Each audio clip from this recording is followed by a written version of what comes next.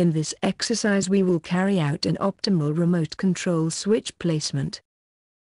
This function is a heuristic planning tool, which optimizes the placement of a fixed number or optimal number of remote control switches per feeder or backbone, according to a selected objective function such as the minimization of energy not supplied. Activate the optimal RCS placement study case. Choose the Distribution Network Tools toolbar and carry out a backbone calculation.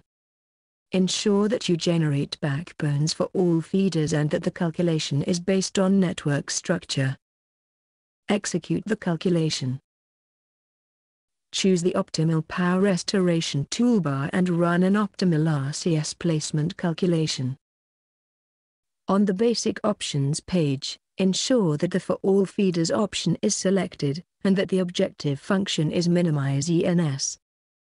Make sure that the number of new remote control switch per feeder, per backbone is set to 1. Ensure that the recording of results is set to Save Results in Variations.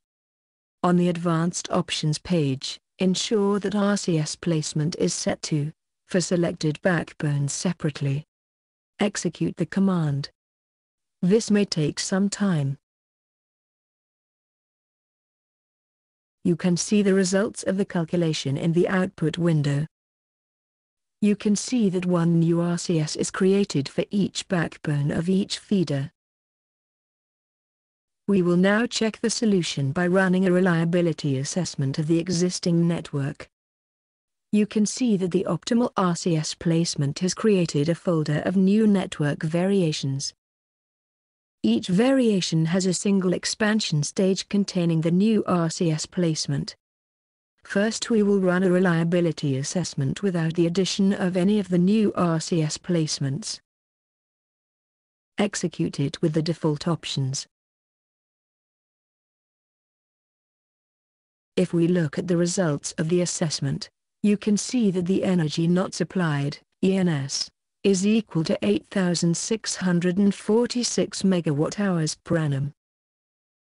If we now activate one of the variations and rerun the reliability assessment,